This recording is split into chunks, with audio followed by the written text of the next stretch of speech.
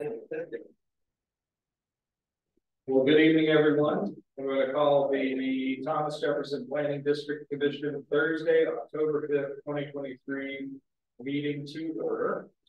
And we will do, should we do the roll call first or the electronic participation? We should do the roll call first. All right, we will do roll call. Supervisor Galloway. Present. Supervisor Andrews. Yes. Supervisor O'Brien. Mr. Smith. Here. Supervisor Herring. Ms. Wilkinson. Here. Supervisor Barlow. Yeah. Supervisor Jones. Here. Supervisor Reed. Here. Supervisor Rutherford. Here. Commissioner Duranzio. Here. Councilor Payne. Here. Thank you, Ruth. So the first thing we need to do, we have two members who need to participate electronically. If Mr. Smith and Ms. Wilkinson, if you will just state your location and your purpose for participating electronically, then we will take the action to allow you to participate. Mr. Smith? Yeah, thank you, Chairman. I am in Fluvanna County and I have COVID. So there you go. Ms. Wilkinson? I am in Greene County and I had a late doctor's appointment with my husband. Could not run back there. All right, thank you both. And is there a motion to allow them to participate electronically? So moved. Second. We've got a first and a second. All in favor, say aye. Aye. Any opposed? All right, you guys are in. Thank you. For the next item, we're going to welcome a new commissioner. We have Phil Duranzio from the City of Charlottesville. Good evening. Welcome to say a few words of welcome or introduction. Okay, a few words. My name is Phil Duranzio. I have been planning commissioner for just over a year. I spent most of my time in the city working on a housing advisory committee, of which I still stay. And in my day job, I own the mortgage bank. And we'll just do a quick round the room so you know who everyone is. Ms. Weather, would you like to start? Yes, Rutherford, East District. Attorney Reed, Central District. I'm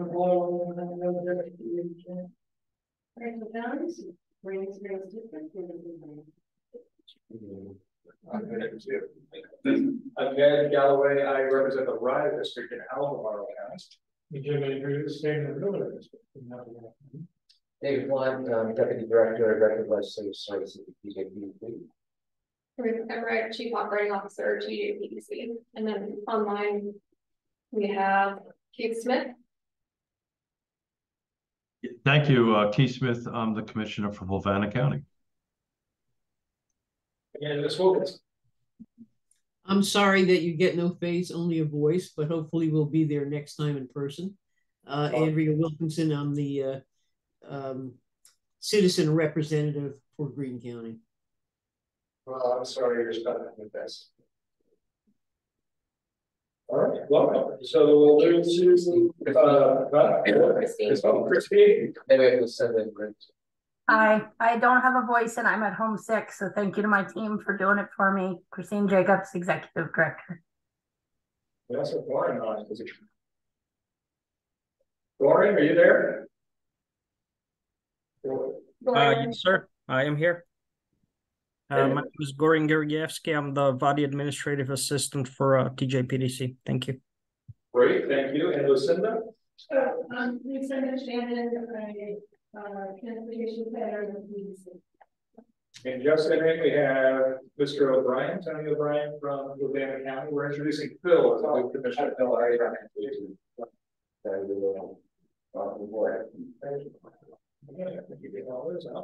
So the next item matters from the public. And do we have any? There's no one in the room from the public. I see no public online. Well, he's not asked to participate the last few times. Sean, you got to participate again someday. So we will close matters from the public. no comments, email. So then we will get to number 2C, a public hearing for the proposal for providing universal broadband access. And what, we're going to review this one? Yes, Mr. Chairman, just briefly, you may recall at your September meeting that you voted to accept an unsolicited proposal for publication and consideration in pursuant to your PPEA guidelines. That proposal being submitted by Firefly Fiber Broadband to provide internet in additional unserved areas within the current 13 county project area, and have TJPDC, the lead applicant for body 2024 funding. We followed up that meeting with posting the receipt of that proposal and provided for a 15-day period for competing proposals to be submitted and pursuant to your guidelines. We received no competing proposals. This proposal was really just an extension of the 2020 2022 project that we're currently administering. Much of the proposal that was submitted by Firefly this time is what you had approved last year for submittal in the 2023 round, which was not a successful application, but includes coverage of additional areas in Greene County, as well as Madison and Cumberland, and then also investigating some additional areas for possible service in Louisa County, as well as Goochland and Paddington. The staff has reviewed the proposal, found it to be in conformance with the PPEA guidelines, and again, it will continue to just kind of color that coverage map with high-speed internet access across the region. So, I will have a staff recommendation for you if you want to do the public hearing, and then I will be glad to provide that. All right, we will open the public hearing. Does everyone here wish to speak to this item? No, Sean. We will close the public hearing. So now the matter is back to, you said you want to do staff recommendation? Yeah, I would just say if you all approve this resolution, this draft resolution that's in your packet that you have before you, then we would provide, TJPDC would provide a notice of intent to apply for body 2024 funding that would go to the Department of Housing and Community Development. And then we would continue to analyze the proposal. We'll be working with Firefly to do as much as we can to enhance the proposal so that it can be successful based on a debrief that we had with DHCD following the 2023 round. And we work with them moving forward. The application deadline is not until I think the week before Christmas, so we're in pretty good shape timeline. So staff is certainly ready to recommend approval of the resolution to you. Correct. Mr. Chairman, I make a motion to approve the resolution as presented. Okay. All right, the motion is made and seconded. Any further discussion? All right, all in favor, please say aye. Aye. Opposed? Abstentions? And Ms. Wilkinson, did you? I'm sorry, I did not shout aye quick enough. There it is. So we're good. Thank you. All right, we will go to item number 3, presentations. And the first, the TJPDC Regional Transit Governance Study Update. That is Lucinda here with us this evening.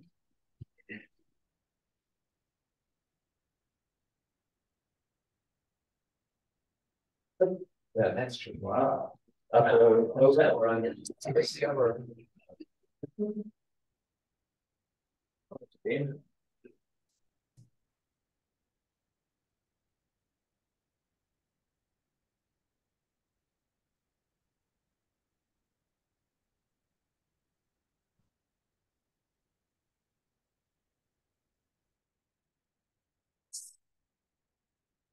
So as you all know, we are conducting a regional transit governance study. It is about a little more than halfway through. It is, we're planning to end it in December. And I'm just going to give you a little update about how it's going. We recently had a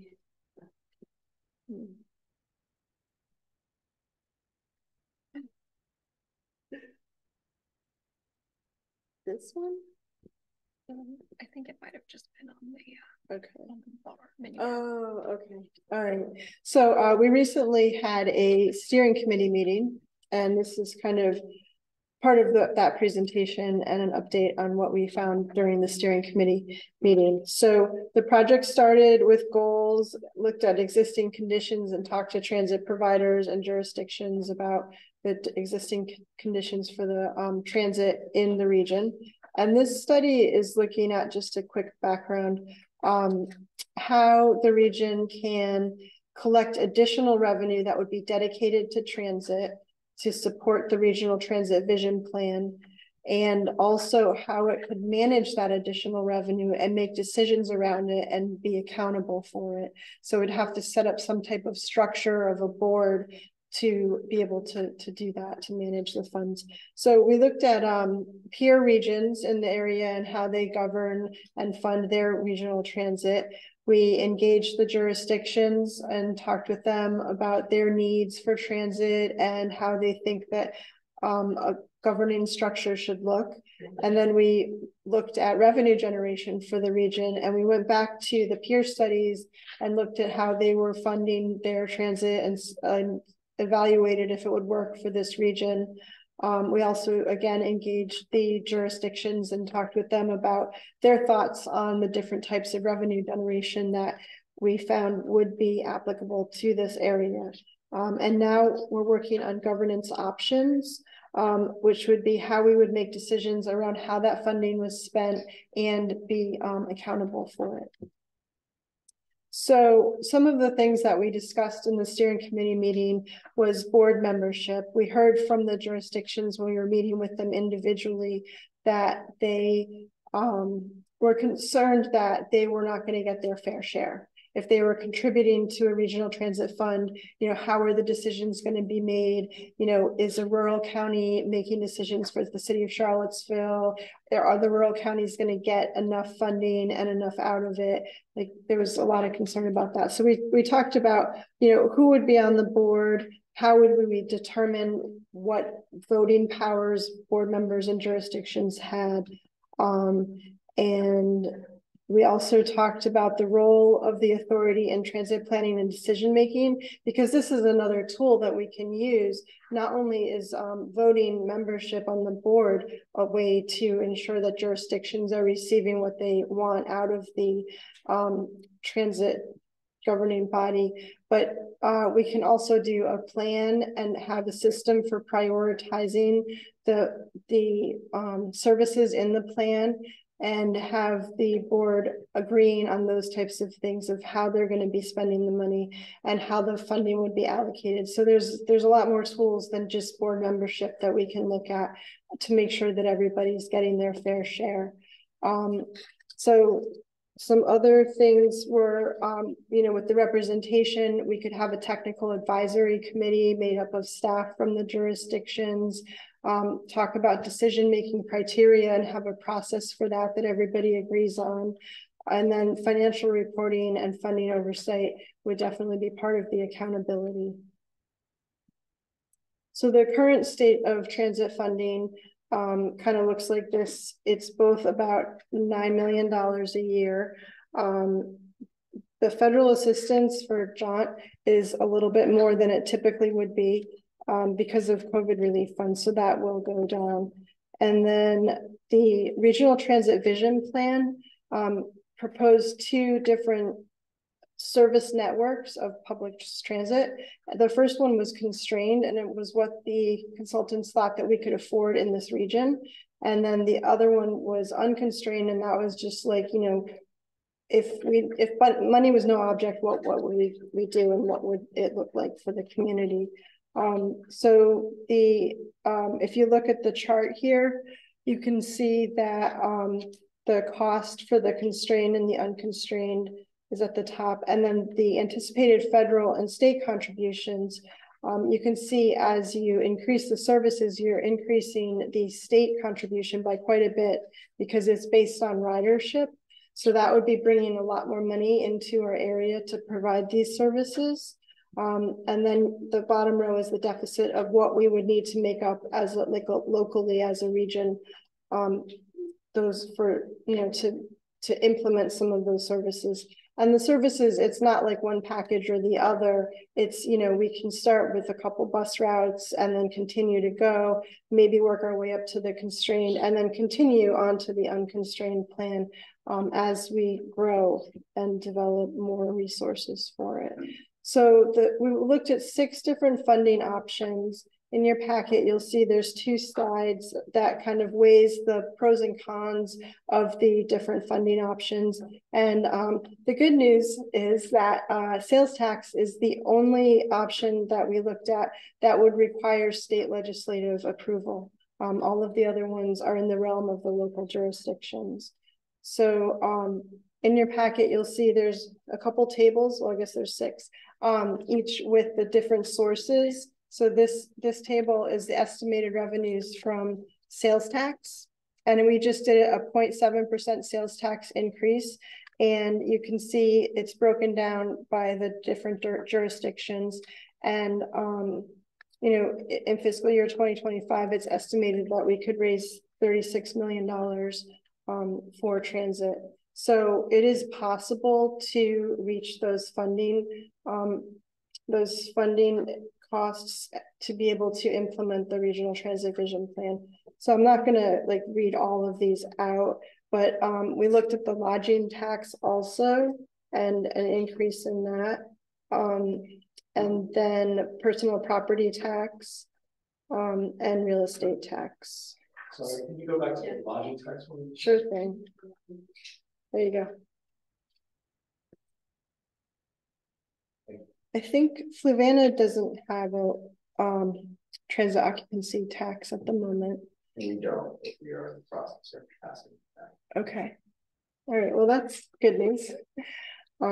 Yeah. Do you want to look at the other ones? Yeah, briefly, just to see. Yeah. So there's the sales tax. So in the first year, we could raise $36 million. The lodging tax would be $1 million in the first year. The personal property tax, 12 million. The real estate tax, 50 million. And that's just like a 1% increase. I have extra handouts if you want them, and it's also in your packet. Okay, so then the next steps, we're going to be meeting individually with the jurisdictions again. I'm scheduling those meetings right now to talk about, we have already met with them and talked about what they think about the different revenue options and how politically feasible it is. And now we're going to be talking with them about what they would accept for a governance structure and what that would look like for them to be acceptable to join something like this.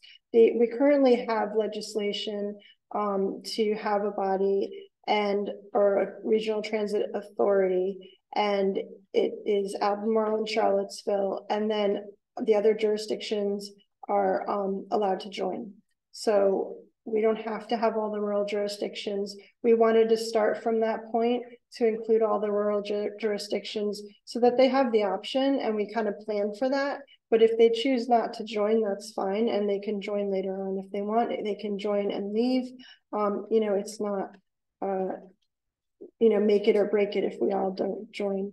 And then we'll finalize the development of the governance options and post a final memo, the last tech memo about the different options and pros and cons. And then we'll produce a final report, which will have recommendations of what a governance structure would look like that would be acceptable to the region, and also what types of revenue sources would be acceptable for the region. And that's all. Questions?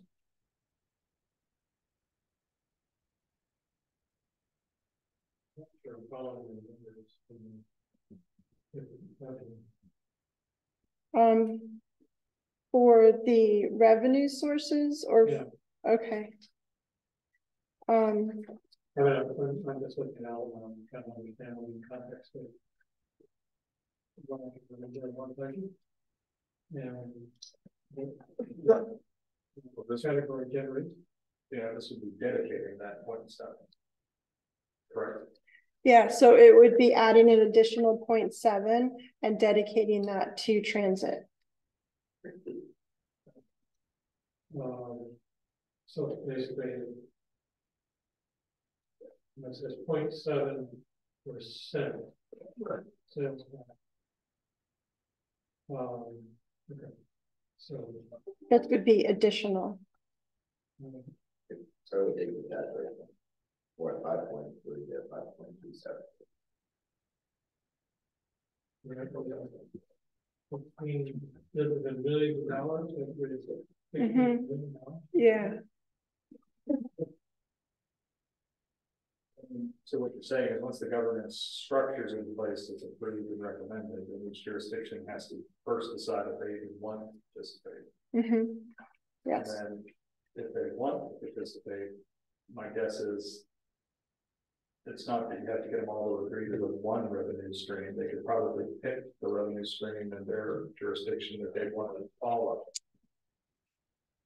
I don't have the answer to that. I don't see why not personally, but they're 6 jurisdictions. Yeah. All agree to a sales tax. Like one might do a property tax, or one Yeah. might do this, or one might just pay for it out of their general fund, whatever their contribution is. So you guys are making recommendations of how you can get the revenue there.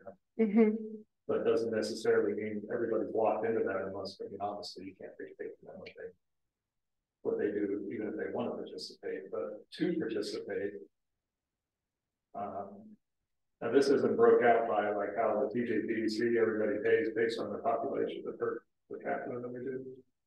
This is just what each, you just broke it out. Well, I mean, yeah, this is, kind of estimating at the same rate, an increase of the same rate, but it doesn't have to be.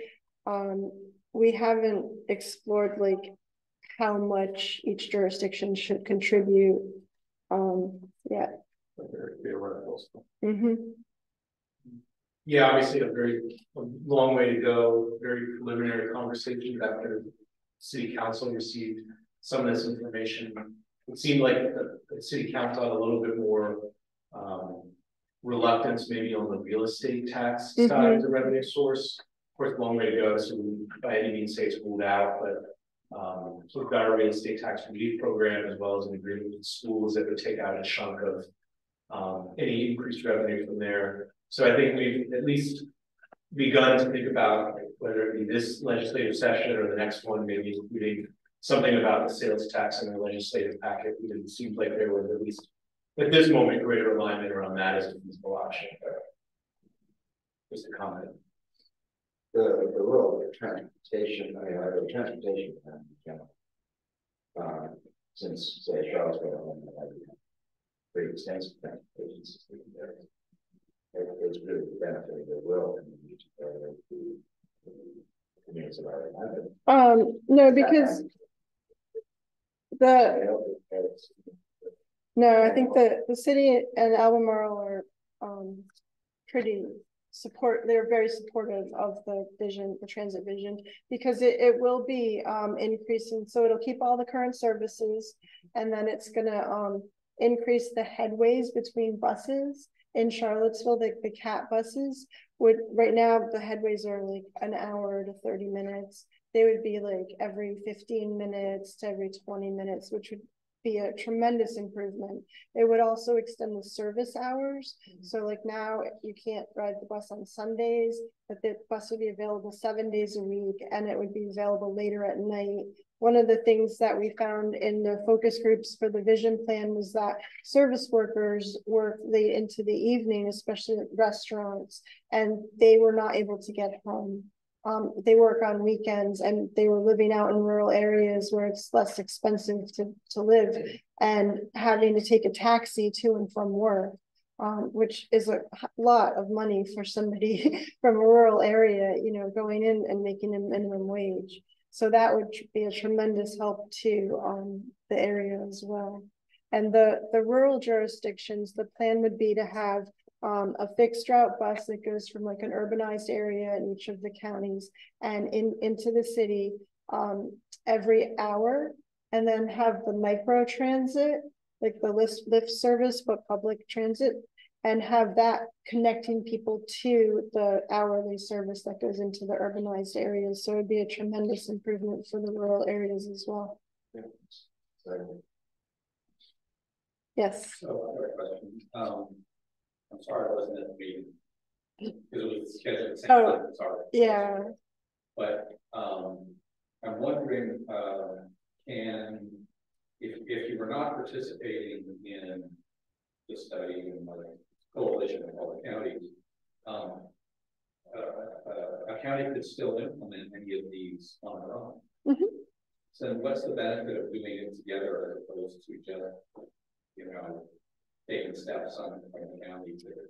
Well, if you wanted to raise the sales tax, if the region came together as one group and asked the legislature to do that, it would be a much stronger ask than just having individual jurisdictions do that. Also, the economies of scale, like it would be better to have one planning agency, one plan, one executive director. Like it just would be more economical for us to do it together. And then also it would be much better for coordination of, how those buses meet up and how the service providers interact. And do you have different branding on the two different jurisdictions buses, and how do they transfer? It just adds a lot more complexity. And we're really trying to get everything kind of merged together, especially for the public, where it's like one face where you go to one place and learn how to ride the bus just one time. As opposed to like going from, one jurisdiction system to another one. And I can't remember if I'm mixing, but doesn't this allow us to then draw down some of this quarterly authority as well? So I think there's benefit financially that if you go in as a group, that opens up a new tranche of funding that's available that everybody can benefit from. Right. Otherwise, what you get. And you had mentioned like a huge amount of the funding is dependent on the ridership, which I can go back split to up. that. If ridership is smaller, it's going to be less federal money to cover everything. It's a huge amount. So if you look at the state contribution, it increases tremendously, as we add services. So there's opportunity to bring in more funding from the state and the feds if we are providing more services together. And so if we're able to count the rides from all of the jurisdictions, then it gives us more leverage to get that additional funding. So it's still not 100% clear as to what the legislation is passing. So right now we have the authority to form a transit authority. We don't have any funding for it.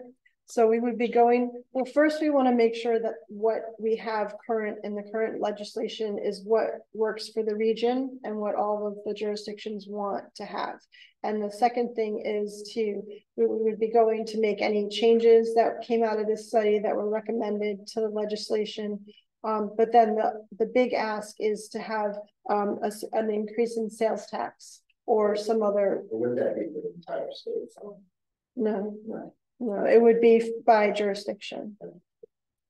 May I provide this little historical context? When the original legislation to give the authority to the authority passed, that was one bill. With a separate bill, it was providing the revenue source. Authority bill passed, revenue bill.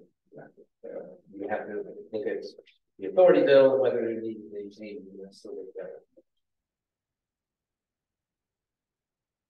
Any other questions or comments? Thank you. Yep.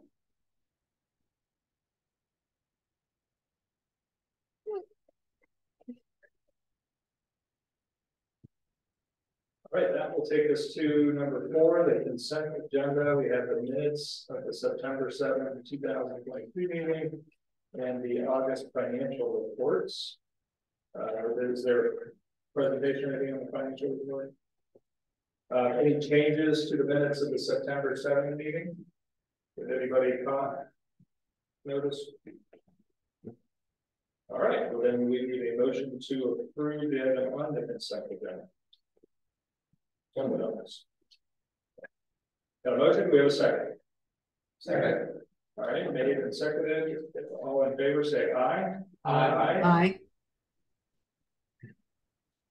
Chairman, I abstain because absent.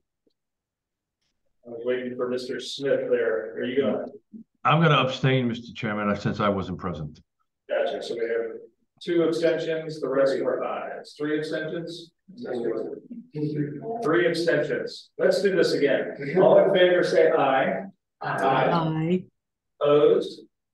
Abstentions? I abstain. Say 4. You got 4. Keith, Mr. Yep. Brother, Mr. Barlow, and Mr. Serrano. I wasn't there. 5. Well, I got you.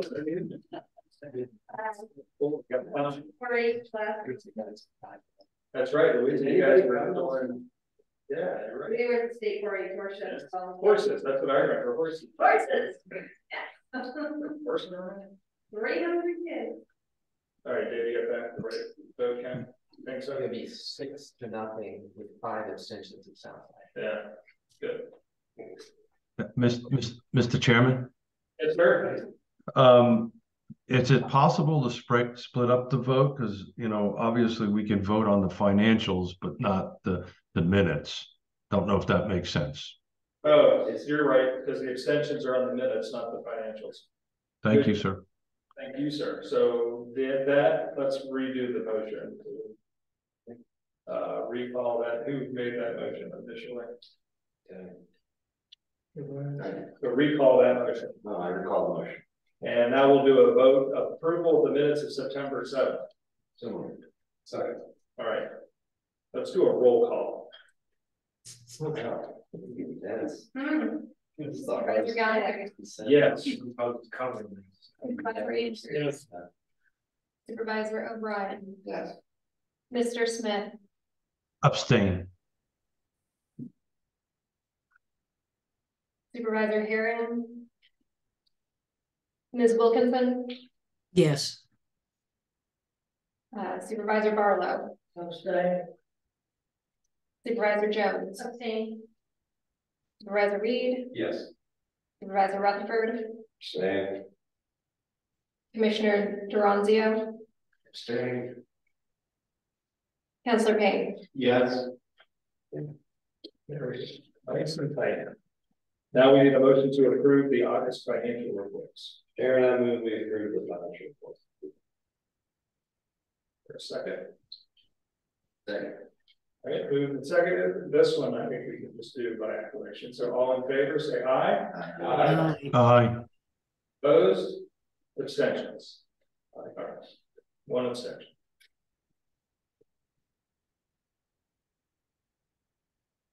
Put me on the toes there. All right, number 5, new business, Department of Housing and Community Development, and your funding contract, David? Yes, just briefly, for those of you that were here last year in October, we went a little bit of a deeper dive about TJPDC's relationship with Department of Housing and Community Development. I call them our parent agency. That's where state allocation to PDCs flows through DHCD. But along with that, there is an annual requirement that all the PDCs submit an annual report to DHCD describing their activities for the previous fiscal year. Upon approval of that report, DHCD then starts the money flow. So we submitted our annual reports by the September 1st deadline a little over a month ago. And the report has been approved. So what you have in your packet is the contract that the DHCD sends, and it really just lists the PDC's responsibilities in order to receive their state funds. So Christina signed the contract, and it's at DHCD. I'm not aware that they've signed it, but once that is fully executed, state payment to TJPDC is just under $90,000 a year, $89,971. So upon execution of contract, we should get the first 2 quarters of payments from the state, so just shy of 45,000. So that's just a little information item for you about the contract. Any questions there?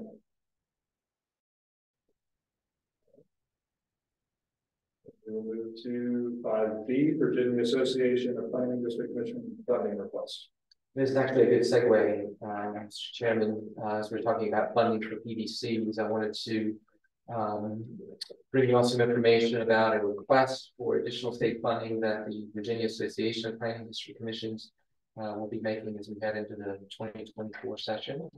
Next slide, please. Just going to run through these 25 slides very briefly. Just a little background, the code, as you know, provides a framework for PDCs, emphasizing the cooperation and collaboration between local governments, but also that state and local partnership. There are 21 PDCs, some are known as regional commissions or regional councils in Virginia. And again, as I mentioned earlier, there's state funding for most of the PDCs at $89,971 per year. The 3 largest PDCs, Northern Virginia, Richmond area, and Hampton Roads, have higher amounts. Next slide.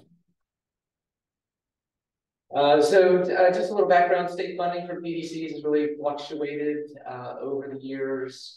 What we've seen really since the Great Recession, so the past 15 years, is that we've been below what those high levels were.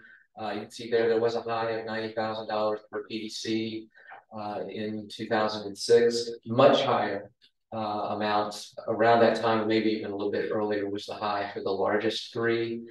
Great Recession fell to about $66,000 per year, was then several years later bumped up to $75,971 again for all but the 3 largest, and then was pretty stagnant for about 10 years.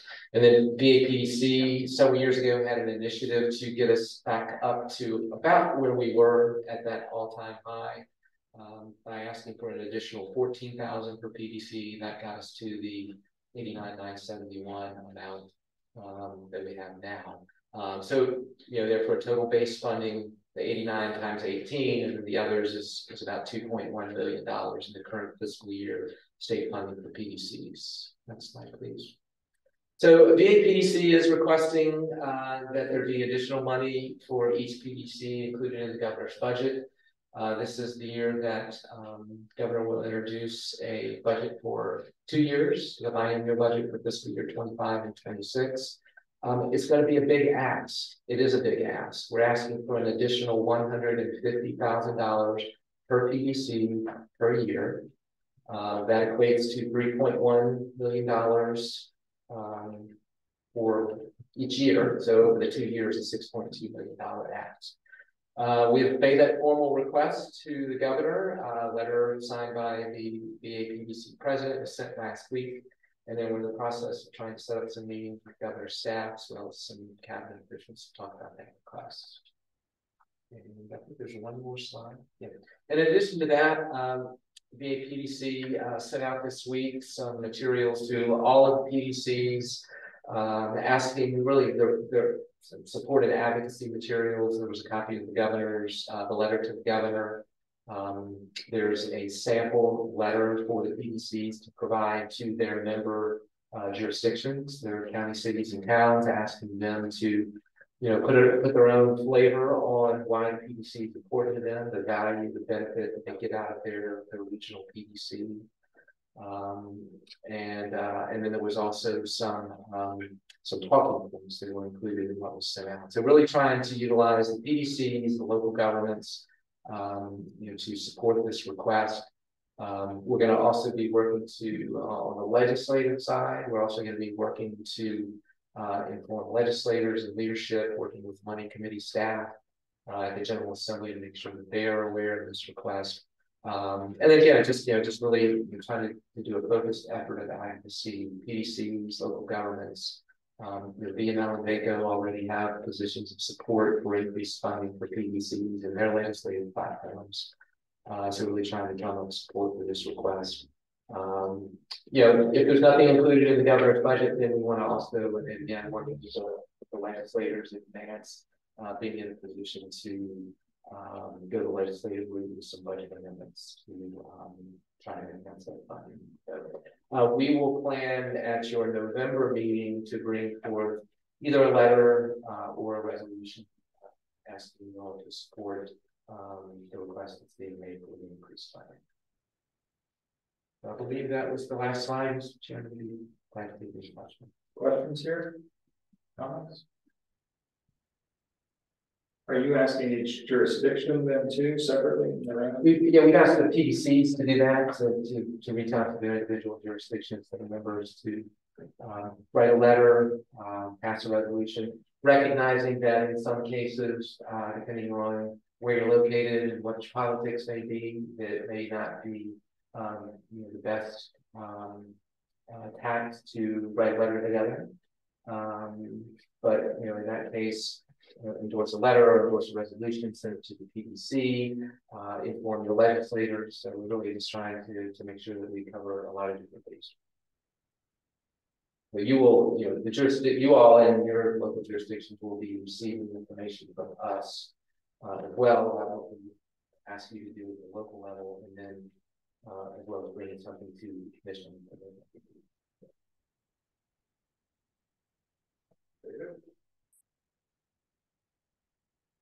That will take us to 6, old business, and A is the fiscal year 24-28 agency strategic plan, and Ruth is going to cover this one this evening. Yes. The draft strategic plan is in the packet. There were no additional feedback comments received after the September commission meeting presentation on the draft strategic plan.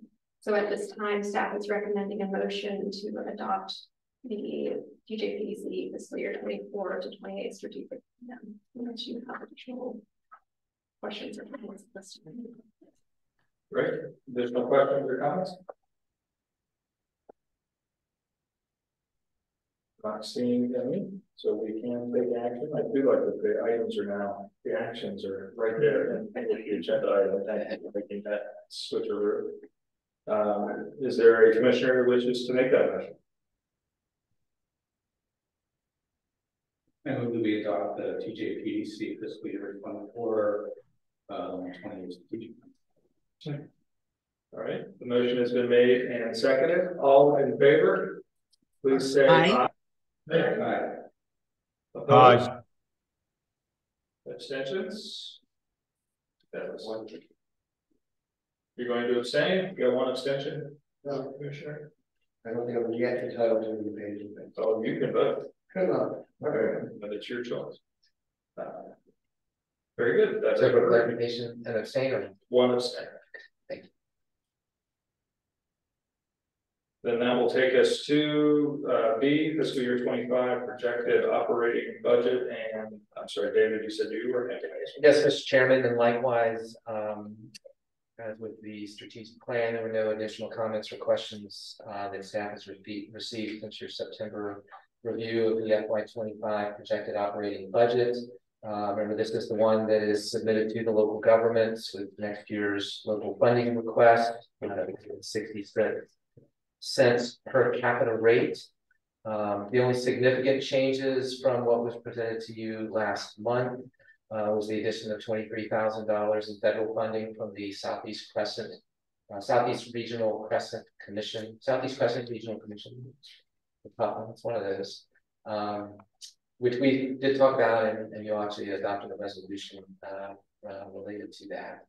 And then just a reminder, if this is your first crack at fiscal year 25 budget, we'll have another budget presented to you in April for your consideration, and then approval in May, and that one will be one that it will likely have some changes due to additional grants or programs that have been applied. So budget sources of all the revenue, the per capita contributions, and the draft resolution support for approval are all included in your packet, and staff would recommend your approval of the fiscal year 25 operating budget.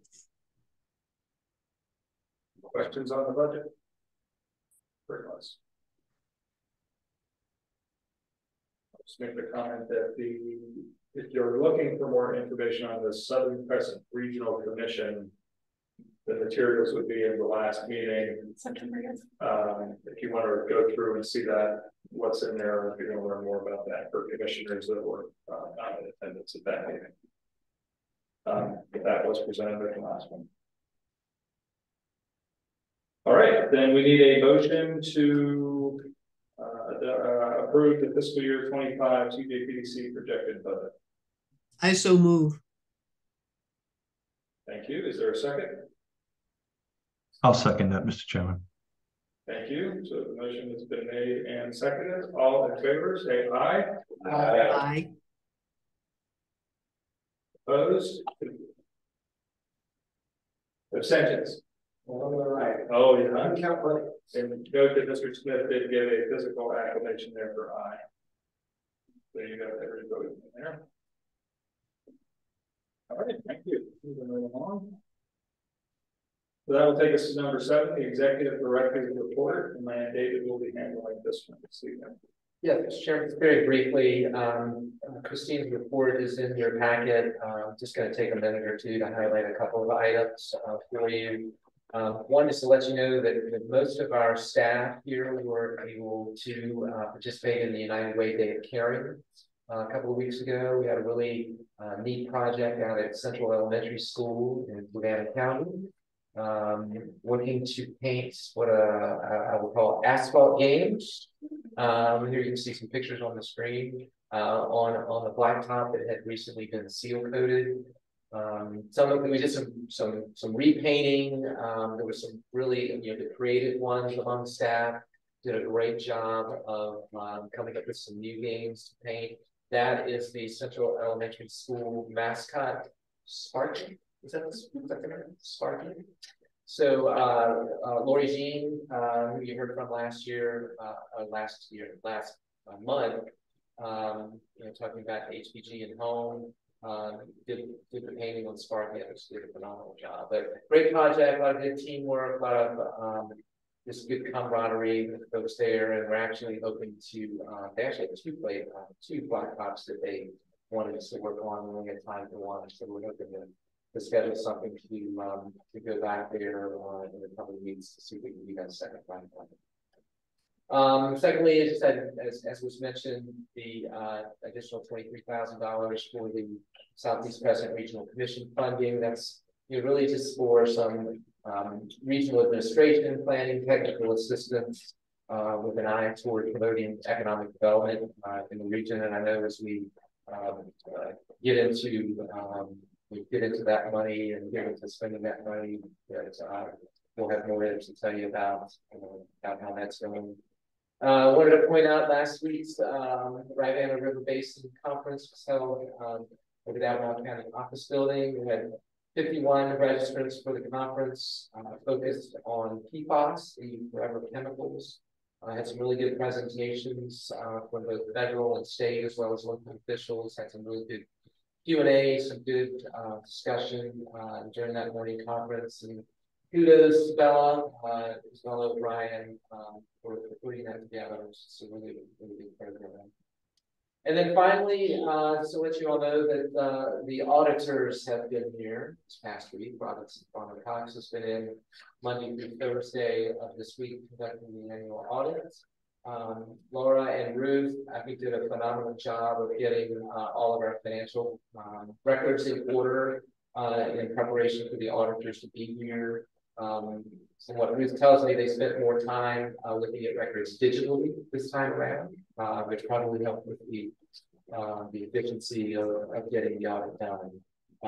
But as in the past, we will have the finance and executive committee meet prior to your November commission meeting, at which time we would expect Robinson Farmer Cox to be here to do a little bit of a deeper dive about the audit and the findings with the finance and executive committee, and then have them stay over and come to the commission meeting to give a more of a broader higher level view of the audit for this meeting. I always have to ask if I'm supposed to show up for that, the 6 o'clock. That'll probably be at 6 o'clock in advance of the 7 o'clock commission meeting. Yeah, and my question is, am I supposed to show up? This is Andrea Wilkinson. We would love to have you. Okay, I'll be there. Thank you. I'll be sending out, this is Christine, I'll be sending out a calendar invite for that following this meeting for the 4 that are supposed to attend. Thank you. Any questions or comments here?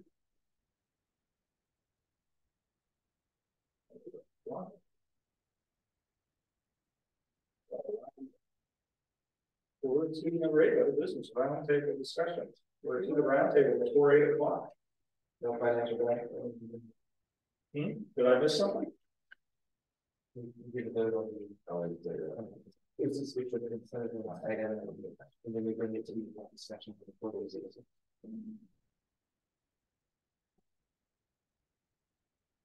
But I didn't miss something.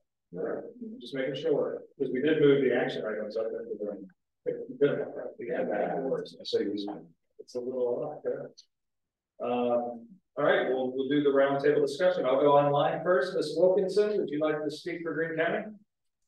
I will have to, since Dale is not here to do it. We do have a lot of development going on, some new items coming up. For one thing, our Terrace Greene has started. They've broken ground for some new townhouses.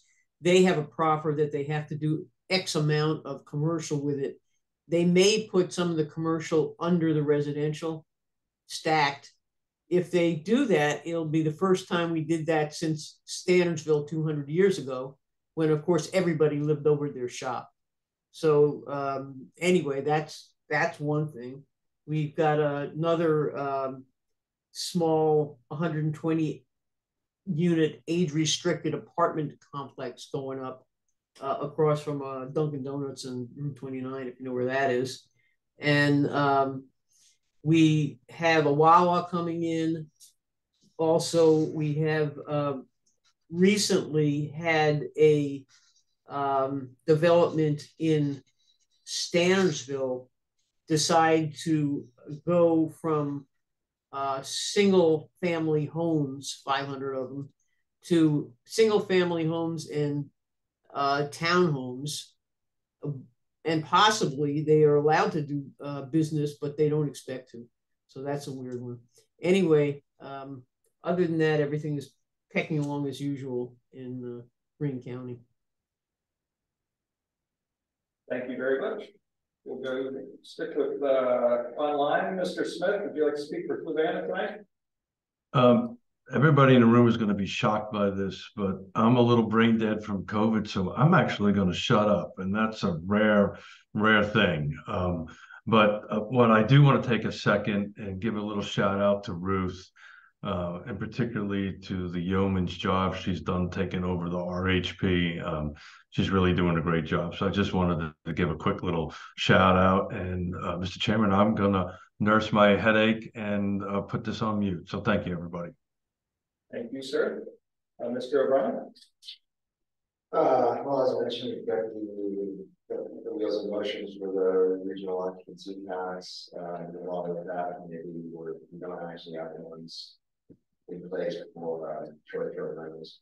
So we're looking at putting that in place for kind of a homestay ordinance, but not really for the short-term use. Continued progress in the Zion's Crossroad area as far as development goes, which is pretty exciting. The apartments that are coming up in Charlottesville, not Charlottesville, in Fluvanna, right at the entrance of 53, coming to Fluvanna, has caused quite a bit of consternation. It's affordable housing apartments that are being put in by the Pinnacle Brewers, along with more development there. Not as well as you're upset that this is kind of the place that's, I'm going to say, the gateway of the community. But it's a needed mix of housing. We don't really have any apartments to prevent at all. And we continue to see housing pressures coming through the area as well too, as we pass from one town to the other. So I think ultimately it will be a pretty positive. And the downside, aside from all the initial construction that happened which of course involves land clearing, which is upsetting to people. We then had they had put in sort of a little water tower, a small water tower for suppression, but there wasn't by enough pressure, which they had to put right in front of the ground without adding more conservation, which of course is a little bit unfortunate from that standpoint. That all comes on the heels of Aqua Virginia having had 4 or 5 failures of their system in the lake. So needless to say, there are a lot of people that are very upset.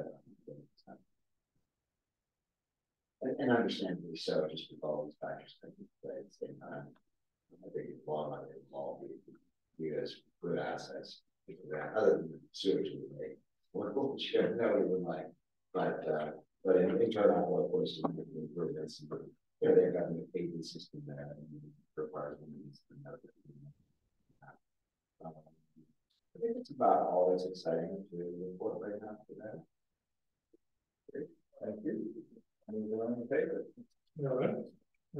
We've got to explain the meetings. Yeah. Shortest the meeting to be.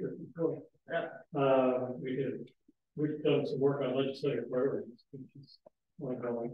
And we'll come back to that.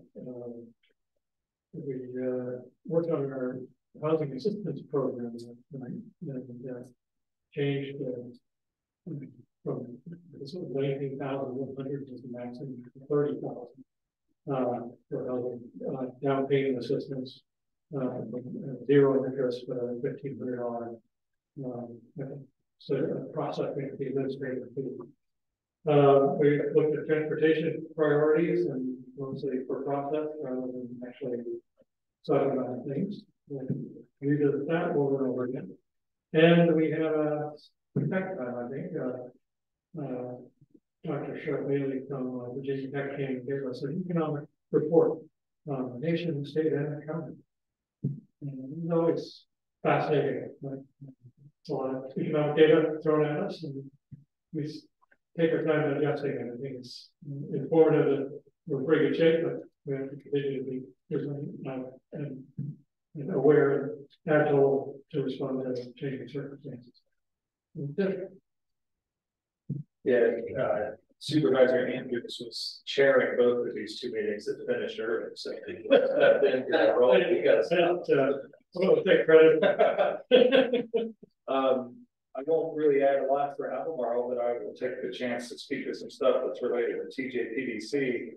The Charlottesville Albemarle Metropolitan Planning Organization and the Stanton Augusta Waynesboro Metropolitan Planning Organization.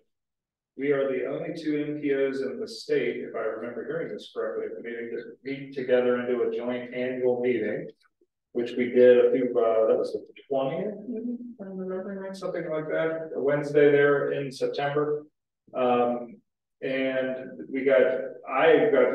there was a presentation on the Crozet Tunnel, Nelson County, lots of activities coming along, and the work that was done there to make that happen.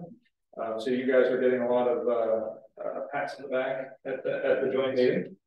I didn't know the history of the tunnel, so it was fascinating to just learn about the tunnel. What Waynesboro and Augusta County are doing over there to partner to make potentially bring a state park to the area west of the mountain, and a greenway that they have over there was all very interesting to hear about. And then they also the Athens Express. So they were talking about the regional transit update that we got today, the governance study, but it made me think of the success of Augusta, the Athens Express that runs from Stanton over to Charlottesville, and they extended hours for night shifters, so that those who have to start work at 7 and they get done at 7 in the morning, they extended those hours out so that those night shifters could have access to the public, the Athens Express, both in the morning and the evening as they're coming and going to work. Good example of regional cooperation there. Somebody's calling in to ask questions. So that was good. And then I'll just call out the Commonwealth Transportation Board did meet on the 20th of September as well. They discussed economic development and was it environment or land use again? Environment, probably, that was not discussed yet, but changes to smart scale are coming, and they will be making the final decisions on that later this fall.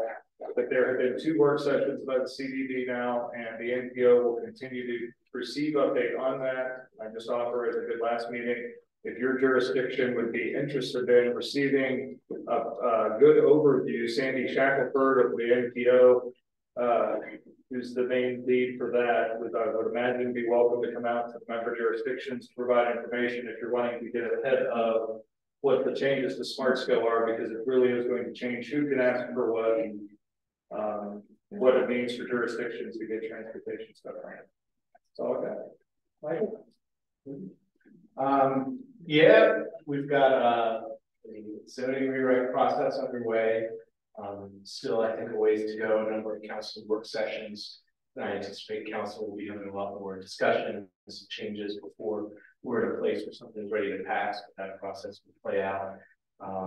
Budget process, just very beginning, starting to get some presentations from departments about their requests and some of their updates, and budget season early.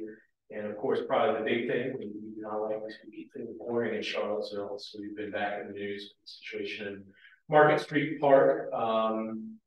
As always, the hard sometimes in the public conversation to focus on what is happening, what are the solutions. But those are underway. The city manager presented an action plan related to homelessness, and I think some of the highlights are the city recently approved a rezoning for the Salvation Army to double their shelter capacity, as well as build a few units of permanent supportive housing.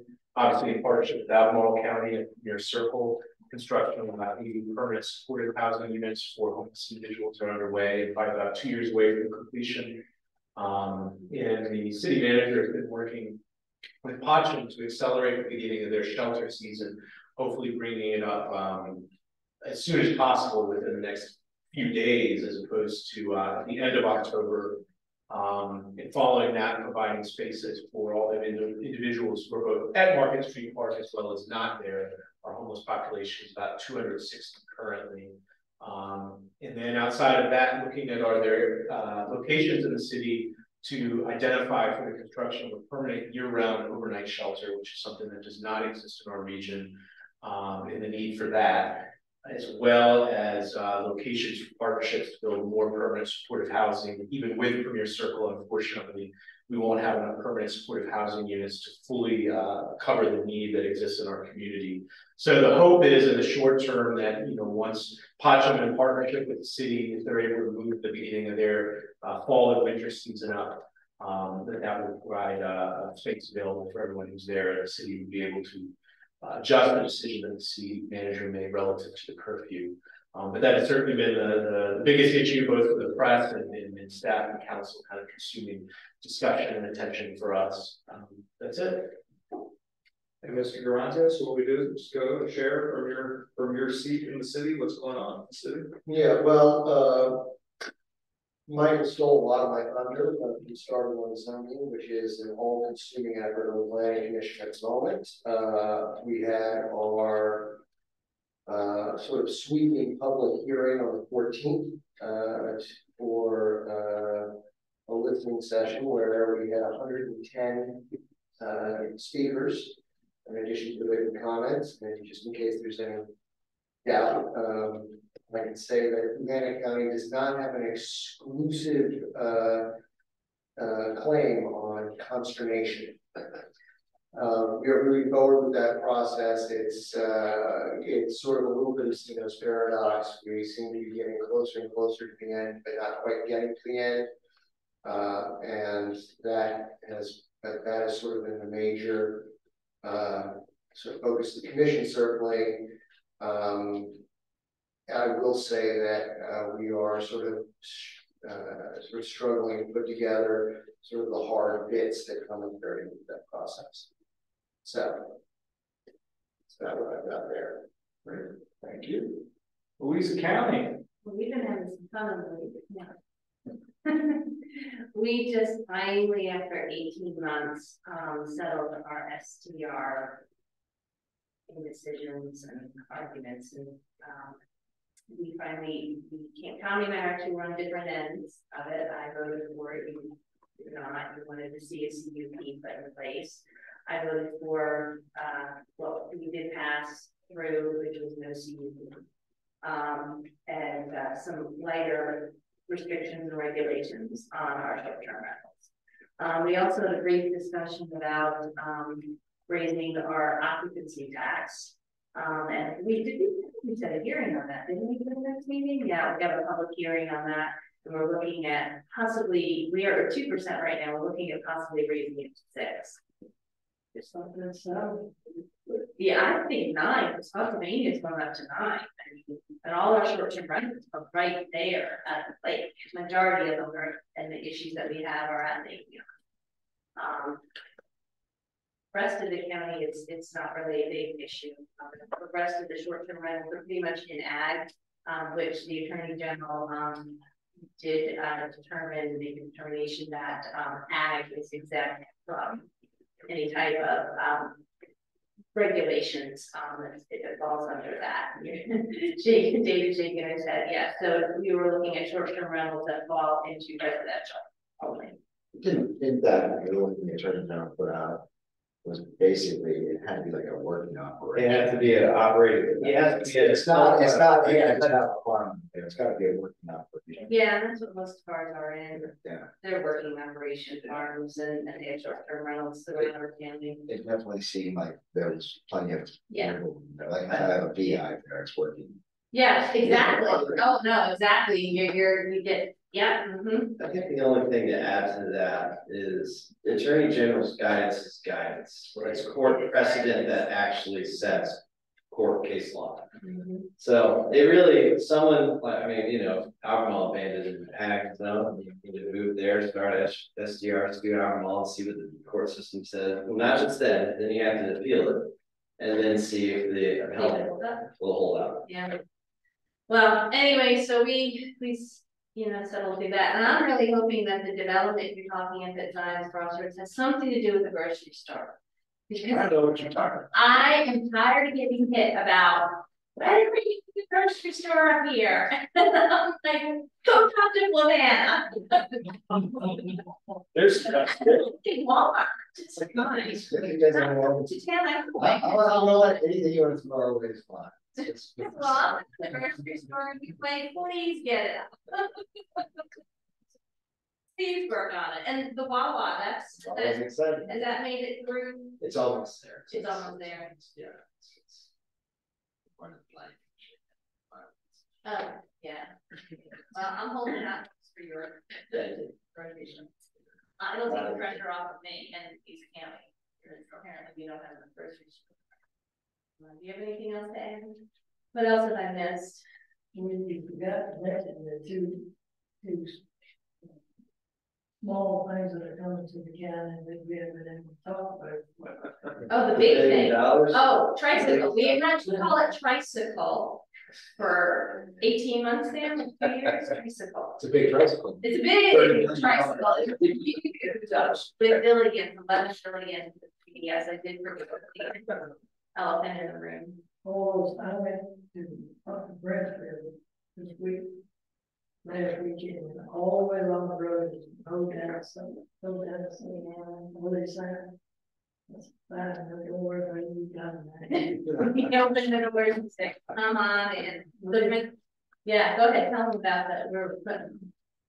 One, I thought it was the first place was on next to the North Allen.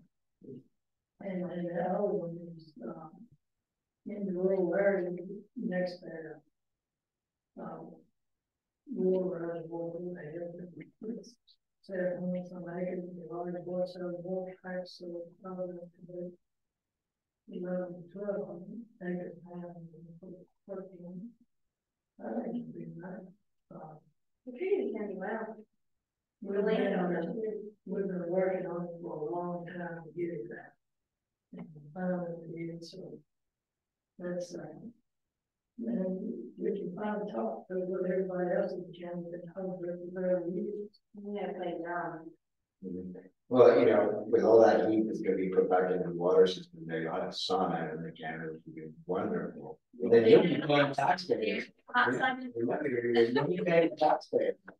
You were the first county to go The day, pay taxpayers with all the money. No, we'll see. Let's not say that. Let's not say that. That's about falling. I usually give it to them. But that was, superintendent. Just letting us know that he could help us do anything after that. And he called me, and then he called me, and he was laughing, we're like, oh, what are you talking about? The SDR, and I hope that turns out well. It is definitely a problem for both sides.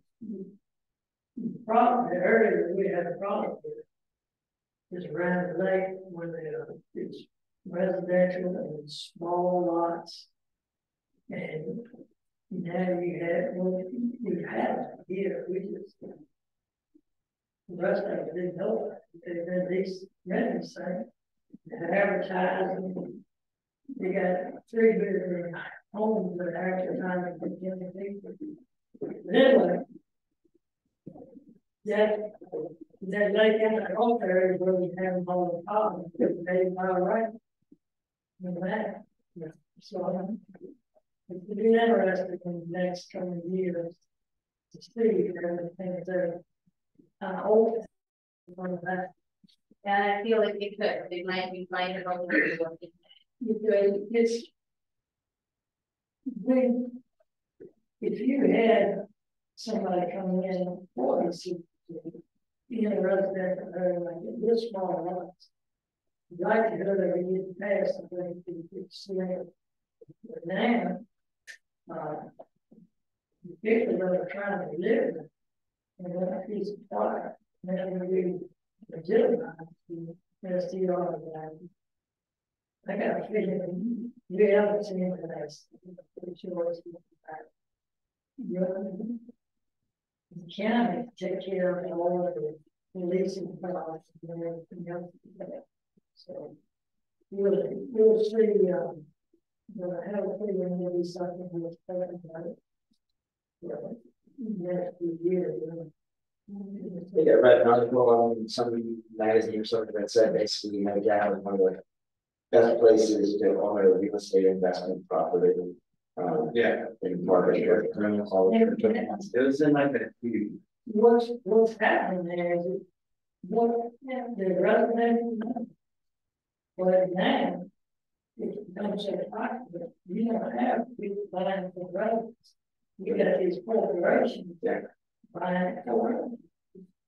And I feel like I can't see that. We still have a good amount of people who are coming out of DC and Northern Virginia who want their retirement home that they can. And so they're buying their homes, they're renting them out for X number of years until their retirement. We people come and speak to us, and this is where they plan to retire once it's paid off, and this is how they're using it. So it was kind of there are the corporations, and it's kind of a mix out there of people who are doing that. It's a unique situation for residents. Like, once you get it, you'll learn. Don't really get tired of this something on phone.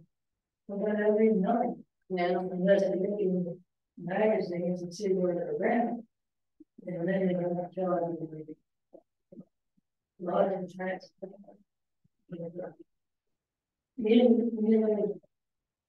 That's the road, so they that was generalized.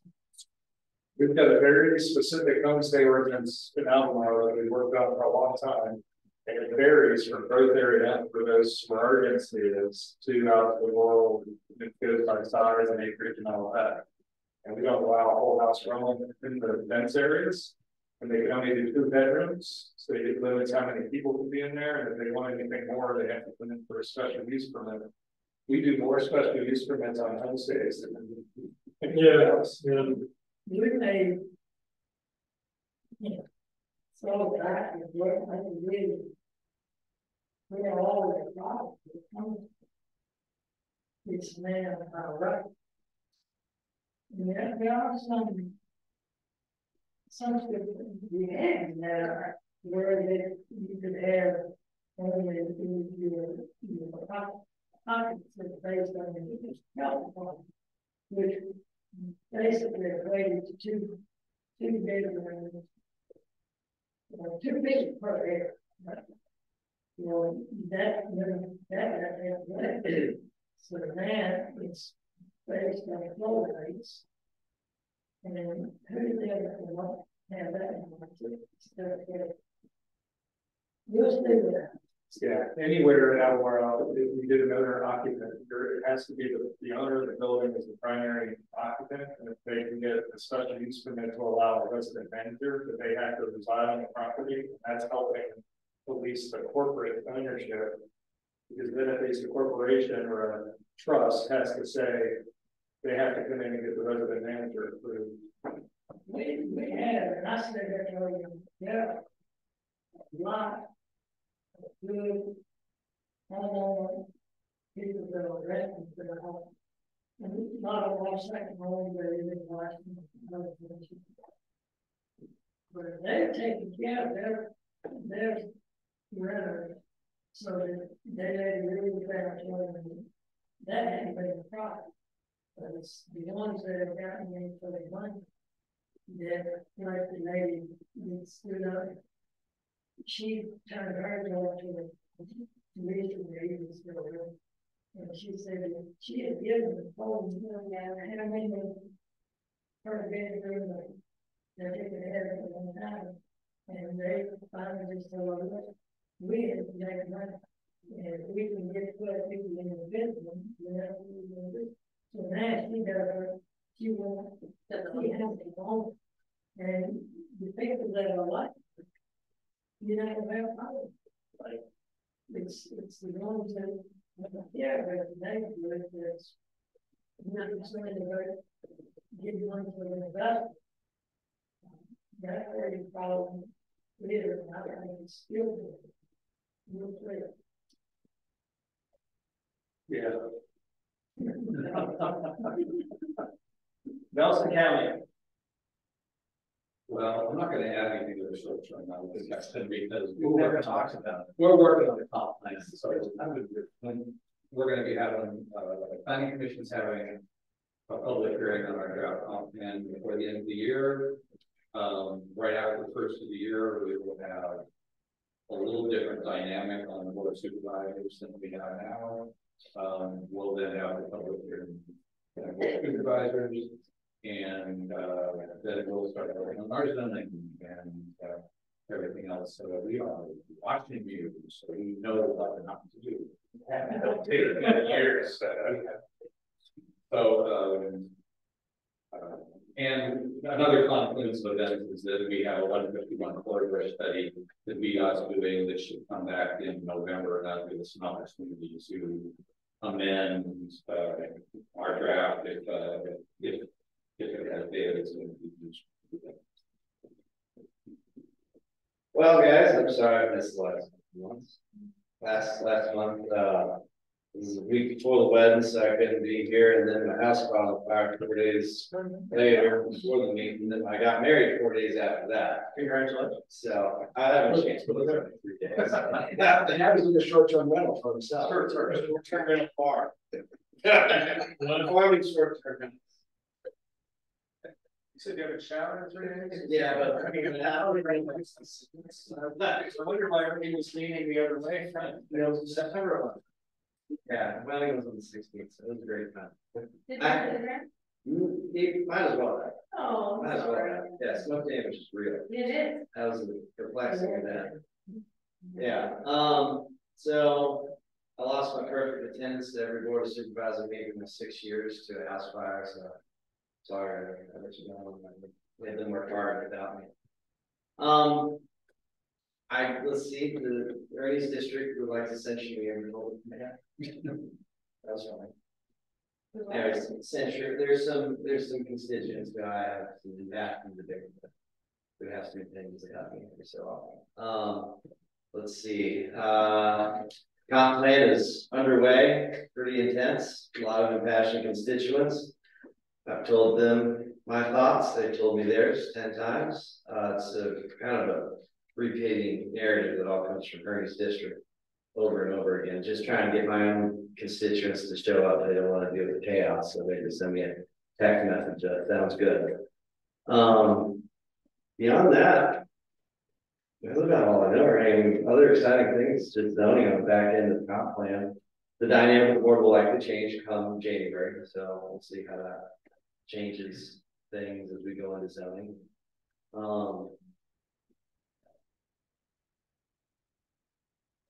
Yeah, one last tidbit that I was reading recently, and it was about the fastest growing population for homelessness. That anybody care to venture what that population is? It is baby boomers. Yeah, it's in particular women baby boomers. Wow.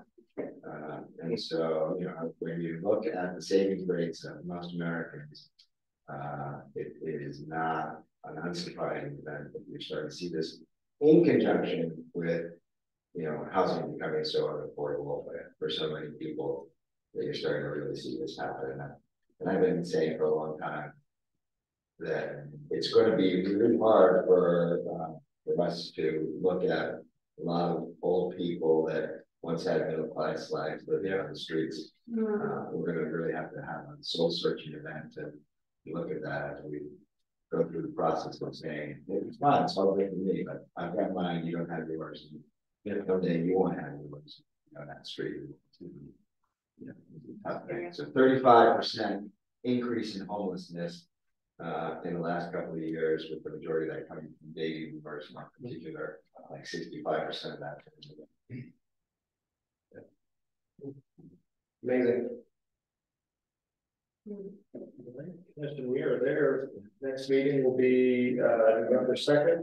We've got the finance, just a reminder, the finance executive committee at 6, which is will meet for the annual audit report, and we'll be getting the annual financial audit report. That's always a barn burner, so make sure you're in attendance for that one. And then we'll go through the quarter one financial reports. And with that, someone like to make a motion to adjourn. Second. Oh, no abstentions on this one. All in favor, say aye. Aye. Abstentions? All right. Thank you. Bye, y'all. Night. Feel better, Kate. Thank you.